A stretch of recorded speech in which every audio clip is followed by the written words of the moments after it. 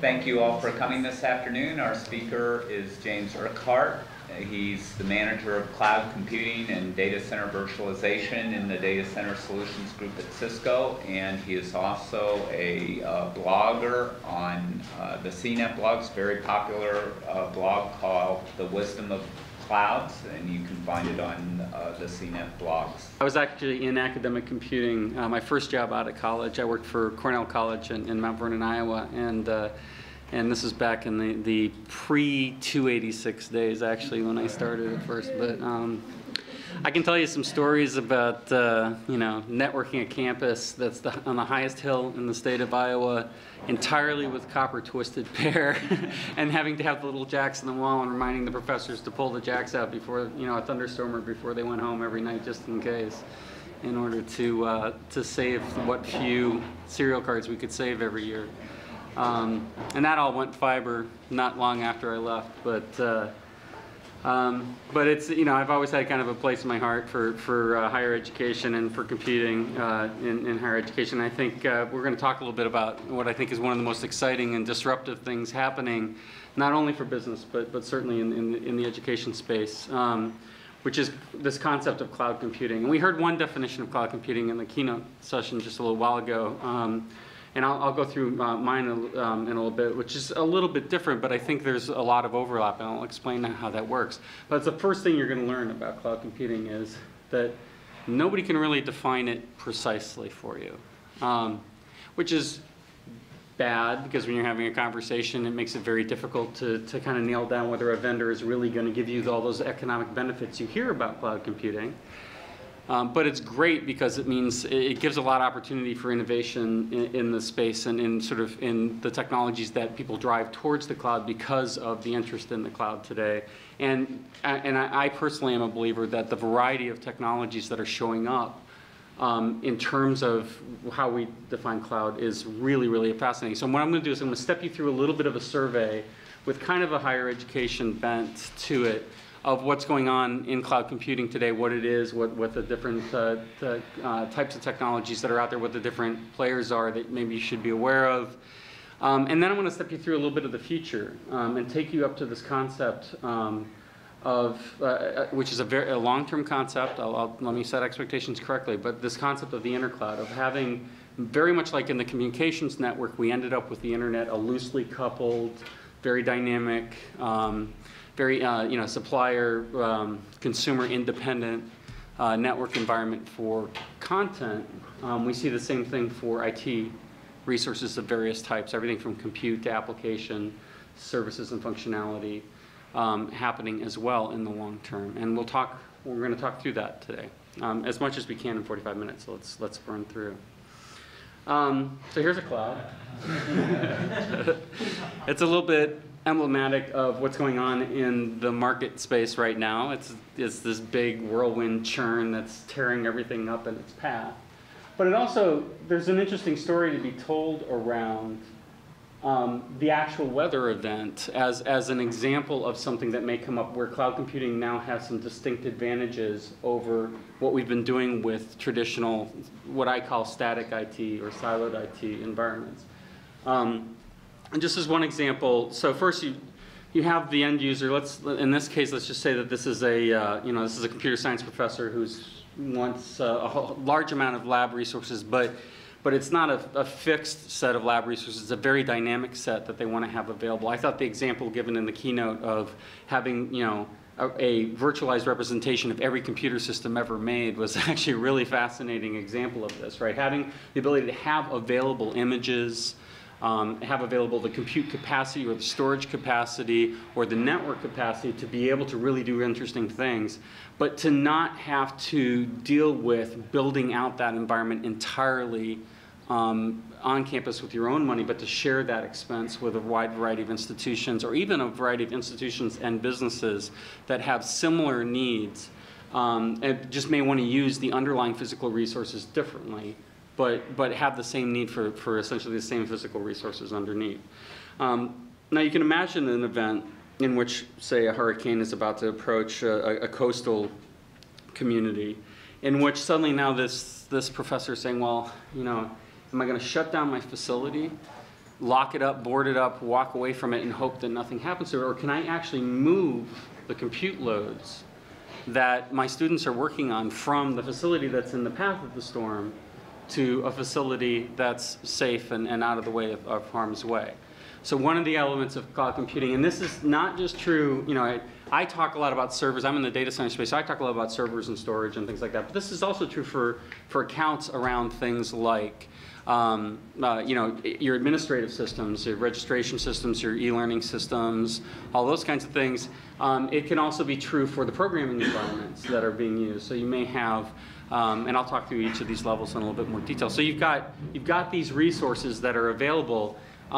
Can you abstract them from the underlying physical infrastructure enough to make them mobile, even if you have to shut them down and bring them up somewhere else? Make them mobile in some way, shape, or form across environments. So that's one of the things, because what you're doing is you're paying for, well, let me move forward a little bit. So that's one element, is to give that flexibility and agility to the end user of the resources themselves. There's also, in this scenario, potentially a government environment as well, in which, you know, city that's in the path of the storm, they want to use providers within their boundaries. They want their tax base to get the support. But if they're in the path of the storm, they want to temporarily get stuff out of there, move it to another vendor for a period of time, not lose the services that they're going to be required, and then move it back into the city as soon as it makes sense and is safe to do so, right? So this pay-as-you-go notion is an important part as well, in which we want to make sure in the cloud computing world that it becomes extremely cheap to make the decision to utilize a resource for a period of time, knowing that you can get rid of it and have no responsibility for it once you're done with it. There's a variety of scenarios for that. I'll talk through some of more of those as we move through. And then another scenario is then the emergency services that want to move into the area after the event has taken place. So there may not be compute resources immediately available within the environment. So you want to set up your communications networks. There's some physical plant that has to go in to do that. But once you've done that, have the data resources available on the cloud from services that are available over the internet. And then also potentially set up infrastructure in the disaster zone or in the emergency zone, in which you can actually move dedicated application systems into that, once again, very, very mobile, very, very virtualized environment. Drop it into a containerized data center that you drop into the environment to reduce latency, to perhaps even increase security by isolating it from the network when it makes sense to do so, and so on. So a big part of cloud computing rests on this concept of virtualization, but also, and I'm going to talk through, actually, let's get to that, a definition in which what we're really talking about with cloud computing, my definition isn't a specific one that you're going to look at and you're going to go say, oh, this gives a picture in my mind of exactly what you're talking about. I give a bounding definition. This is the way I talk about it. Is I give you a definition that you can use as a little bit of a litmus test. As you look at everything, you can kind of say, okay, well, is it abstracted from underlying physical infrastructure? So do I not care about what physical infrastructure the service I'm using is running on? Can it happen anywhere as long as it meets my service level objectives and gives me the services that I require? Is it provided on demand? Meaning, do I have to sign something up front that says I've got a 2-year lease on this thing? That's not really cloud computing. Am I able to go in through some portal and say, okay, I need, you know, I need a mail account, but I may only be using that mail account for a promotion that's going to run for 6 months. And then when I'm done with that, I kind of want to shut the account down. I don't want to pay for that email account anymore, right? Or servers are the primary thing that people talk about, in which, and I'm talking more depth about it. You know, you may have a research environment in which they just want to try something that needs 2,000 servers to see if it'll work. Now, in your current budgeting environment, how easy would that be to do, right? But in a cloud computing world, they can just go get 2,000 servers, give it a try, and when they're done, pay for the few $1,000s or $100, and I can tell a story about a few $100s that's actually really cool, and then be done with it. At scale is an interesting one, because really in a cloud computing environment, you want the illusion of infinite scale, meaning you don't want to worry about, can I allocate another account for this you know, student application, or can I get another programmer on here writing another piece of code? Right, you want the illusion that if I go in and ask for additional resources, I'm going to get them, unless there's a really drastic reason why not. So the truth of the matter is there's no such thing as infinite amount of resources, so it's up to the provider, and that provider could be you, to make sure that there's adequate automation and efficient usage of underlying infrastructure to make sure that the purchase of additional resources is only needed when your capacity grows to the point, when your demand grows to the point where it's required that you do so. And then the final is a multi-tenant environment. That's not so much for the end user, that's for the producer of the service, whatever the service is. It's much, much more cost effective to be able to have customers share physical infrastructure, share code bases, share all the support services and everything else that goes around the environment. And that's really important for making cloud computing economically viable. If Amazon.com was giving everybody an individual physical server to meet their needs, they would not be able to do what they do at 10 cents a CPU hour or up to 80 cents a CPU hour, right? It just would not be possible to do. So multi-tenant is really the economic driver to making cloud computing a compelling story. And if you're wondering what's the difference between traditional managed hosting and cloud computing, that's probably it. Right? It's probably that instead of trying to figure out how to get you a physical server when you need a physical server, now it's to get you the compute capacity that you need with the illusion that it's a physical server that you're using. But in reality, underneath it, they're able to then combine resources and share that. If that scares you that you're sharing systems with other people, then think long and hard about using cloud computing, because the idea with cloud computing is that the security boundaries, the trust boundaries are going to get virtualized as well. And so you're going to be sharing physical environments, but everybody's aware of the security risk there, and all of the vendors are looking for ways to guarantee to you that customer A is not going to be able to hack into customer B as a result of that. And there's a tremendous amount of security going in at all the different compute layers and network layers to make that the case. Three main classes here of cloud computing. And this is really what we call the SPI model, those of us who talk about cloud computing a lot. There are other classes of stuff you can talk about, but they almost all kind of boil back up to one of these three. Software as a service is targeted at the end user, right? It's about application functionality being delivered over the cloud to people. So the idea is get an account to do customer relationship management or student registration or e-learning or whatever it might be. Platform as a service is targeted at the developer. It's about giving the developer an opportunity to write the applications that they want without having to manage and operate the infrastructure that the applications run on. So and I'll talk through some of the specifics here, but Google App Engine is a great example. They have a Java programming environment. You write your Java application to their library set. You can test it on your local machines to make sure it works. But then when you push it to the Google environment, they handle scalability completely for you without you knowing how they do it. They handle backups for you. They handle failover situations for you. Really, all you do is make sure that your application comes up and runs the way you want it, and that the functionality operates the way that you want it to operate. All the operational issues are taken care of for you. Now, whether you get an SLA around that's a different story, but we can talk about that as we move forward here.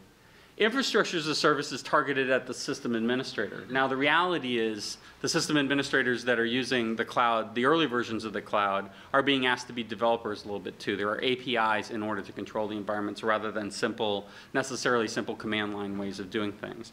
But that being said, the idea is that you allocate the components that you need for a data center to run an application on as if you're getting a server, as if you're getting a network device, as you're getting a storage device, and you're primarily then assembling your application stack from these components, these virtualized components that are running out on the cloud.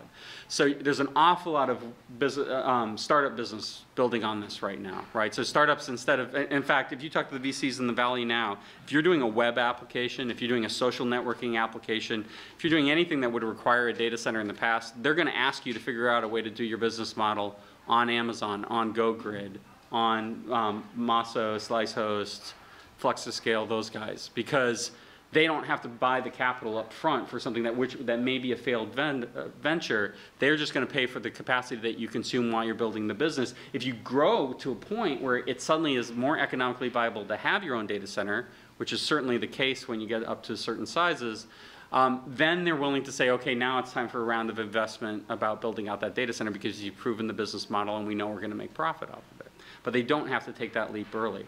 So infrastructure as a service is a huge play, will be for a long time. It's probably one of the areas that will be most visibly fought out for a period of time. There's the old improperly attributed to Thomas Watson of IBM quote about there'll be 5 computers in the world. There's only need for 5 computers in the world. What it may seriously boil down to is there may only be 5 large compute utilities in the world and 1,000, 2,000 boutiques that are doing specialized services around that. But if in terms of raw compute capability, as the big guys get more and more efficient and get more and more economies of scale out of being multi-tenant, having multiple data centers globally, being able to move workloads globally around their data centers, it's going to be harder and harder to justify going out there and building a new data center for a single application or for a small group of stuff unless you've got some new value to add there. So infrastructure as a service is certainly a major early play. But you see really good companies in all these. Salesforce.com, Cisco's WebEx is a software as a service around communications. And the platform as a service space, which some question the viability of, others are finding really good ways to use it. And Google App Engine is actually starting to take off as a pretty major platform. There's a limited market for platform as a service. It's developers. But those developers are going to build applications that are going to run on that infrastructure. And Google's going to make a ton of money off of other people's SaaS services running on their platform. So 2 types of cloud to kind of really pay attention to. The first one I want to talk about is a public cloud. Public clouds essentially are services being delivered over the internet of the types that we've been talking about around cloud computing. The big thing with a public cloud is that they are going to provide for you the interfaces to control the computing environment. They're going to provide you a portal that you go to allocate servers. They'll provide you with an API set by which your programs can go and specifically for their environment alone request services and request resources. If you write an application that's distributed and runs on 3 different clouds or 4 different clouds in order to fulfill its services, you're going to go to 3 or 4 different control environments in an all public cloud environment in order to maintain that application.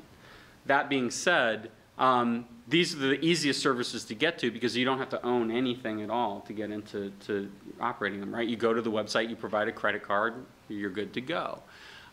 There's some major moves underway to standardize the management interfaces in all clouds, but public clouds will benefit a lot from it so that you can maybe have a management tool that would work with 5 or 6 different clouds. But in the end, the control over what are the trust boundaries for the environment, where do you go to set the firewall policies, where do you go to set, store your images, where do you go for all that? All that's going to be on that cloud. That public cloud provider is going to provide all of that technology in one bundled package. Private cloud, on the other hand, not to be confused with an internal cloud or an on-premise cloud, right? They're parallel or tangential, I guess, terms. So private clouds are not about where the resources run, they're about where the control of the resources are. So to the definition that I gave earlier, with a private cloud environment, you want the illusion that you're going to have a cloud computing environment of your own. Initially, that might be all your own internal stuff. That might just be the stuff that you own and that you compute with. Eventually, though, there will be a set of services that we're calling at Cisco and with VMware, our partners at VMware, we're calling virtual private cloud services, in which service providers that have this capacity they want to sell you will have a service that you can tie into your private cloud that will let you consume those services, but still with the illusion that you have your own cloud. Right, so your cloud now is incorporating some Amazon resources or incorporating some GoGrid resources into the environment that you've set up with trust boundaries that you set up. So the firewall rules, the identity systems, the encryption policies, network policies, storage policies, all those things that appear to be within a boundary of control, boundary of trust. Are going to be extended out to include those environments as if they were now being brought into your data center, right? That's the illusion that gets set up. So private clouds are very, very important for those that want to maintain maintain the illusion of having sort of an IT environment, whether or not they're using internal resources or external resources or some combination between the two. A really good way of getting a sense of this is if you use VMware at all or use any of the virtualization environments and you have a management console for those environments. Imagine that management console being able to manage virtualized resources in your data centers on one campus, your data centers on another campus, and data centers in Amazon, right? That's sort of the illusion of sort of one center of control that we see with private clouds. And so private clouds are, we believe that most businesses that have large investments in IT for the computing for specialized computing that they do, or for highly secure environments that they're very, very concerned about intellectual property leaking or personal data leaking, are probably going to start with private cloud, internal private clouds, and are going to begin to, as the trust systems build up, extend that out. So let's talk a little bit about some sort of examples of how these are getting used. So first of all, cloud computing is having a serious effect already on research and on modeling of any type in general. So David Powers, the CIO of Eli Lilly, did a webcast with Information Week, I think it was a couple of months ago. And in that webcast, he said something extremely interesting. He said, look, as a result of our researchers being able to go get resources on Amazon, and we're building some internal private clouds for this purpose as well, they can get resources so quickly to just try something or just run a big data mining job or something along those lines, that they're reconsidering the way they are doing research. Not reconsidering the way they apply IT to research. They're reconsidering how they plan and budget and the activities they take on as a part of each research project. For instance, instead of having to figure out before they budget for a drug trial what exact hypothesis or test they're gonna target initially, in order to know what IT resources they're going to need in place to do whatever it is that's related to that, and planning everything they need to budget for that project up front. They're able to go out and say, here's this year's budget for this project. Here's the data and the general theories we're going to work with to go after. Here's a justification for doing the project, and actually take a large chunk of data that may already exist, clinical data, and do things like genetic analysis or looking for patterns in diagnostics and so on to figure out whether or not there's a more specific path they should take as they move forward with the project. So they can take 2,000 servers and put 5 terabytes of data up on a cloud environment, get 2,000 servers to run a job against that data, and if it didn't work out, they're out a month of processing fees plus the storage of the data plus maybe some bandwidth for sending and returning the data. Right? They're out a few hundred or a few $1,000s. They're not out the tens or hundreds of thousands of dollars in capital equipment they would have to do to build that in-house and get that same thing. So this is already real. Eli Lilly talks already about the fact that they are going to push more and more and more of not just research, but just everything that they do in the business to a cloud computing model of one sort or another as they go forward. There's also a bunch of work that you guys are probably aware of, or if you're not aware of, then let me make you aware of them now. There's a number of sort of out of the old academic grid computing world. There's a number of projects that are going on around providing large-scale compute capacity clouds to academia. So Google and IBM have partnered on one. The NSA just announced a bunch of grants to get people to use that cloud. HP, Yahoo, and Intel, or as I like to call them, YahooTel, they've got a test cloud environment in which computer science departments can test very large-scale cloud computing concepts with their programs and their students.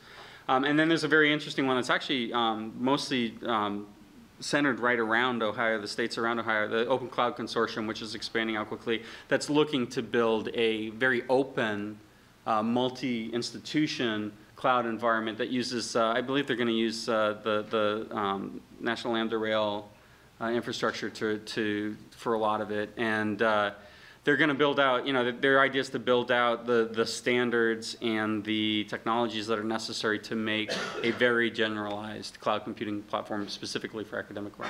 Curious, how does vendor lock play into all this? It seems like a lot of these cloud things are very vendor specific. You start building on one, and then your application doesn't perform as expected, and you want to move to another.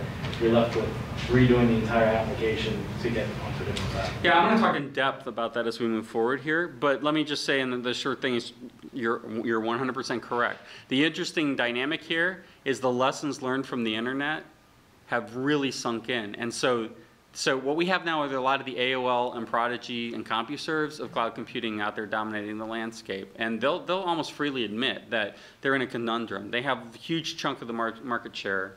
The big four are Amazon, Google, Microsoft from a mind share, but they've got a built-in market share because of the .NET environment, and Salesforce.com, who from a SaaS environment kind of dwarfs everybody else.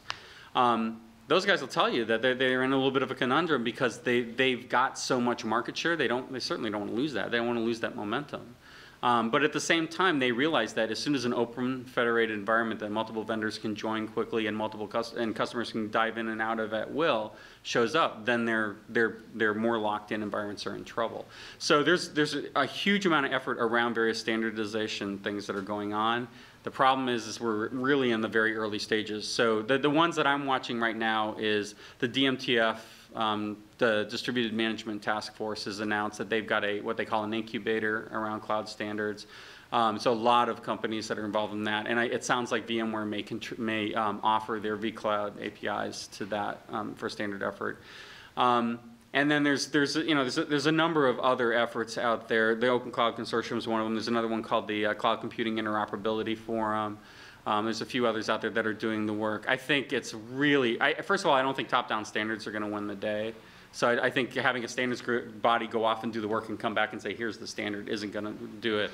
I think the ones that are going to work with vendors that are approaching real customer problems and solving them as they go, and then contributing that out from a standards perspective are going to work. And what's surprising is, from a service provider perspective and from an infrastructure vendor perspective, everybody realizes that if you don't get to the internet equivalent of the cloud first, you're going to be that company that loses out because you didn't get there. So I think that it's going to evolve a little bit differently. I'm actually going to go in depth on this in a second, but we'll talk a little bit different about that. Now, I just want to talk about a few others. So we talk about those big academic clouds, which are almost all research based. But there's a whole bunch of stuff you guys should be aware of in the cloud that would be very valuable, I think, to an academic institution to pay attention to. SkyTap, there's other companies in this space, but I only had time to locate their logo. But SkyTap's a company that is actually building like a software as a service application on the front of infrastructure as a service. It's specialized towards research and development labs, towards demo facilities, test and training facilities, where if you want an environment where you control who has access to getting the capacity and setting quotas for what people can get and how they can do it, and grouping things by project so that different projects can get billed separately from each other, SkyTap's putting together a really, really powerful service that's based on exactly those concepts. And there's other companies that are doing this as well. So you can go, instead of going to Amazon and wondering and worrying about how do I control what people are doing and what they're spending, with a company like SkyTap, you can go in and, yeah, it may cost you a little bit more to get the service, but in the end, what you're going to get is a very controlled environment for doing cloud computing in which they're going to help you make sure that you have a handle over what's getting consumed and how it's getting consumed. Cloudera and Amazon are both doing Hadoop-based stuff. This is sort of one of the new application types that are showing up, which are these very large data processing things where now, so you can get 2,000 or 10,000 servers quickly and easily, you can run these highly parallelized applications across them. What both of these companies are doing is giving you a very easy to manage environment where you can create these distributed, the algorithm is called MapReduce. I don't have time to go into in depth on that, but feel free to Google it. But the idea is that you can take data distributed over many, many machines, distribute the code to analyze that data over many, many machines, run them all in parallel, return everything, consolidate the results, and have a final piece of the, have a final result that comes back in a fairly quickly amount of time. It's what Google does in their search algorithms, right? So it gives you an idea of how fast things could happen.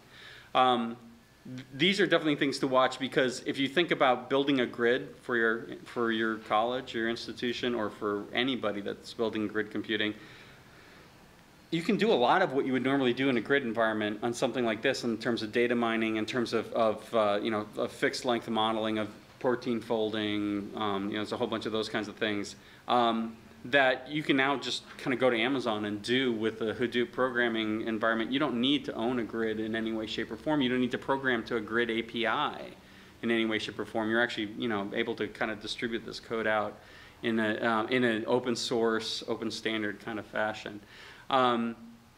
The other thing is the platform as a service things, I think, especially for computer science departments, but for anybody that does a lot of compute jobs where they do custom programming, what's interesting about these guys is that you can basically offload all of the operational hassle of a programming environment completely to another vendor. So I talked about Google App Engine with their Java environment. Engine Yard and Heroku are both Ruby on Rails environments. There's Erlang starting to show up there a little bit. There's all these different programming types that are used pretty heavily now that you can find an environment where you just create an account. You start writing for free, typically. You start writing code, and when you start executing that code in the environment, that's when you start to pay for it. And by the way, nobody except for the vendor that's providing the service has to do anything with any servers or networking or wiring or anything like that. And when you have a low security issue like the source code for a student's, Computer Science 101 class that comes up, it actually gets kind of compelling to sort of say, okay, guys, let's go set you up on Google and have at it. And then the final ones I'll point out, just by sheer coincidence, I picked these two logos. I was actually laughing when I saw this stuff here. But there's a growing number of companies that are addressing e-learning environments. This is a software as a service play in a larger way, as long as it's pay as you go kind of thing, right? So each student account is billed individually or however. Then there's actually something really compelling about these kinds of things as well. The one thing I was super shocked at, and somebody can correct me if they know something different here, but I went and searched, higher education registration, academic registration. In terms of administrative systems, I really couldn't find much of anything. I think there's a huge opportunity there. I mean, talk about a standardized system that would be pretty easy to turn into SaaS. So I'm sure there's a startup somewhere doing that, but that would be something as well that I would look at and say, is it more valuable to manage a system in-house for the privacy concerns and things that really are there and that need to be considered, or can I get that level of privacy that I require? Can I meet the objectives that I have with somebody else giving me a standardized application that they're writing actually for 50 different institutions so that their costs are way down, which means the cost to me come way down. And so that's one space I'll be kind of keeping an eye open on the side on as well, because I think SaaS applications for all schools, not just higher education, is an area that I think these institutions are born to take advantage of. I mean, I think it's just a natural kind of extension to get rid of a lot of data center infrastructure that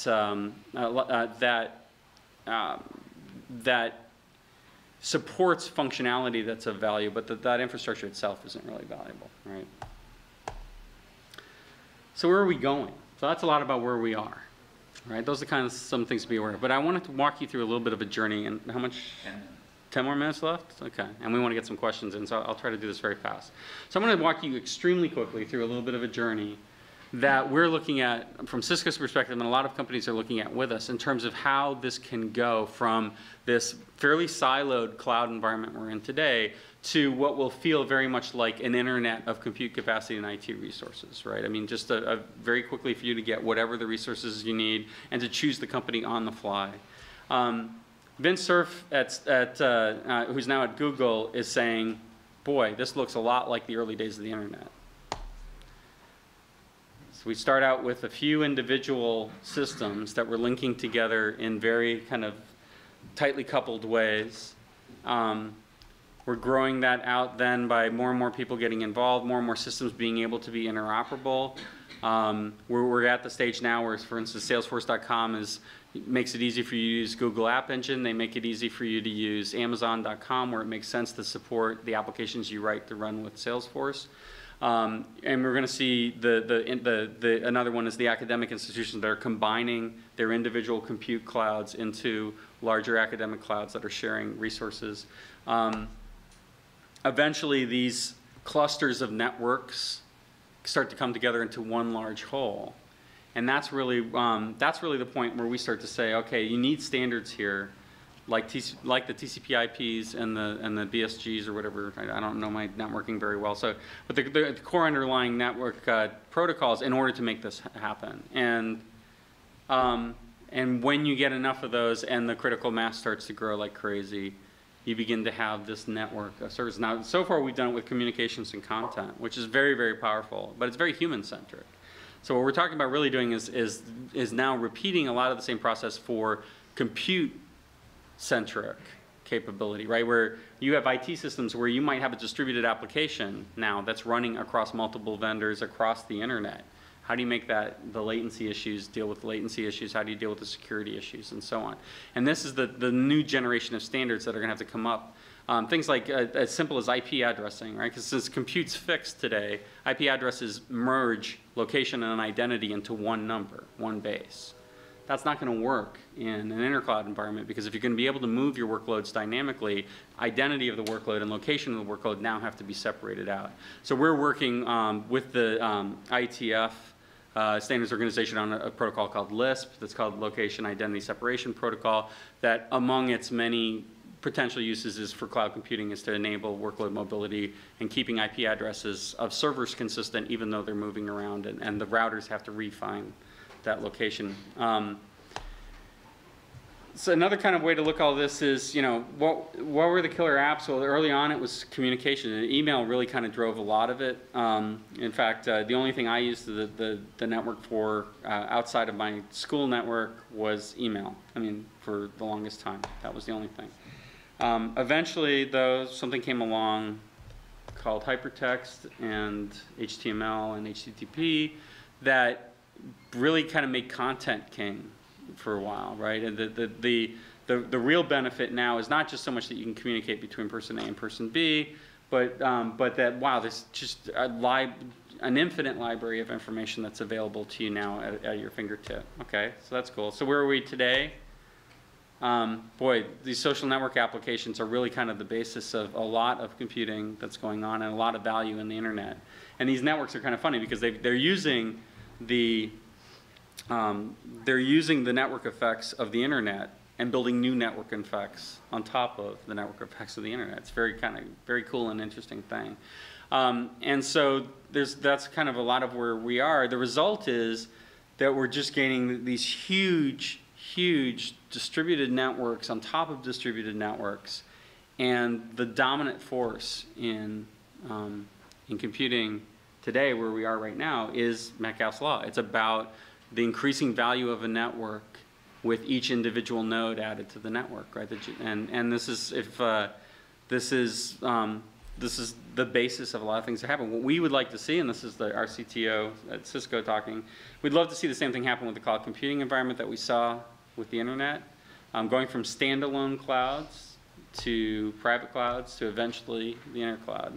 And what that looks like is, first and foremost, getting to an open cloud environment in which vendors can offer you services, virtual private cloud services in this case, but also public cloud services that are interoperable in some way so that a market can be established. So you can take the same compute job or the same account need, application account need for a generalized type of application, and be able to choose in the marketplace who you want to go to with that load in a very easy way, and move from one to the other reasonably cheaply. It will never be cheap, but the cost can come down to the point where it's not prohibitive for you to make a move where it makes sense to make that move.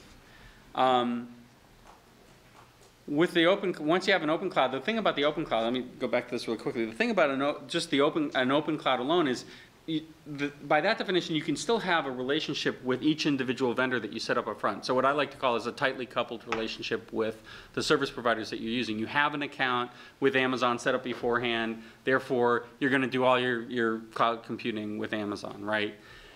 What we want to do is decouple that relationship so that you can make a real-time decision based on what it is you're trying to do and based on information provided by the Intercloud about what's available to you, about where you want to go to compute, to choose that service, and, very important, then have the feedback of the billing and the management and metering and monitoring of whatever it is you choose to do to come back through on a standard as well, so that you know that you're going to get an aggregated bill of all the cloud services that you've used in a way that makes it manageable, right? Because if you end up with 50, 100, 5,000 bills a month, that's not workable. But if I can get it down to where I can combine all of the billing through an aggregator of some sort, a broker of some sort of the services that I'm using, then that makes it a lot easier to deal with. So for portability of environments, for the ability to change providers that you're using for one reason or another, for the ability to discover new services and have new services from the provider's point of view, right, for me to be able to introduce a new service to the entire internet through a mechanism where I know they're going to be comfortable coming to me because they're going to get billed and they're going to get all that stuff correctly. That's really kind of the goal of the Intercloud. 5 to 7 years out, easily. So I've set expectations correctly. This is not something you'll hear announced by us or anybody else anytime soon. But we're looking at what are the equivalents to things like DNS and things like the peering gateways that the carriers provide to allow traffic to go between their services. What are those equivalents that need to be in place for the Intercloud? And there's significant work underway already in those areas. So, and standards being a very big one as well. And just to end it real quick, I think there's going to be a killer app that comes out of all of this, right? I think we don't know yet what it is people are going to be able to do when they have mobile workloads, when they have quick ability to get to random resources with the reliability that they know that their trust parameters, their trust systems, their control systems are going to be involved, and that the standards are going to allow for billing and metering and all those things to work the way that they're intended to work. I think we don't know yet. I've talked about things like follow the law computing. So you may have heard of follow the sun or follow the moon. Follow the sun says move the workload to wherever it's closest to the people who are going to be using it at a given time. So if you have a 24/7 operation of some sort, you're actually going to move it to wherever the sun is pretty much at any given time. Or follow the moon, which is go to wherever power and compute is cheapest, right? Well, that's usually the dark side of the planet. Power rates come down, and so you just move it around that way. Follow the law basically says move it to where the regulatory environment is best for the compute task that's about to be taken. All right? And so if you have a aware enough network or aware enough infrastructure to deal with that, you can actually say, okay, well, as long as I'm dealing with privacy data, I'll do this in Madagascar. And then, as long as I'm dealing with, banking, I'll move it to the Cayman Islands. I mean, that's a drastic example, but who knows, right? The possibilities are very wide. And with that, I'll say, does anybody have any questions or comments? Dark side of the moon. Yeah, there we go. Follow them, not follow the moon, but land on the moon computing. I like it. You said the reason you're thinking there's been more likely a bottom-up approach rather than a top-down approach for standardizations in clouds. I'm still not seeing why that's going to happen. I'm curious. I don't know the history of the internet maybe as well as you do. I'm curious to see how the internet formed and why you think it'll be more bottom. I think that the parallel to look at is the WS Star software as a service or service-oriented architecture standards, right? So the SOAP-based service-oriented architecture standards that IBM and Microsoft and everybody have been working. Well, the issue that they've had is that it takes years and years to develop the standard. And as they do it, there's development going on not using that standard at the same time, and there becomes a commercially viable alternative before they announce the standard. And so even when they announce the standard, it doesn't mean anybody's implemented it in a commercially successful way.